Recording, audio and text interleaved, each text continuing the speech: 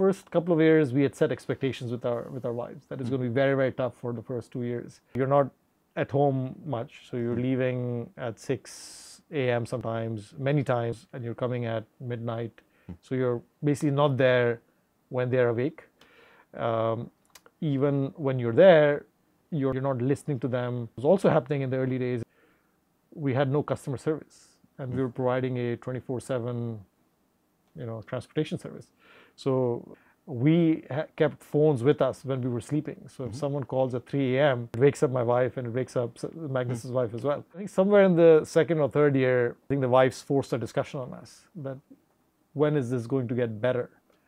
There was no sight of things getting better. In fact, if anything, I felt I was busier 2 years into it than I was in the beginning because there was just a lot more to manage.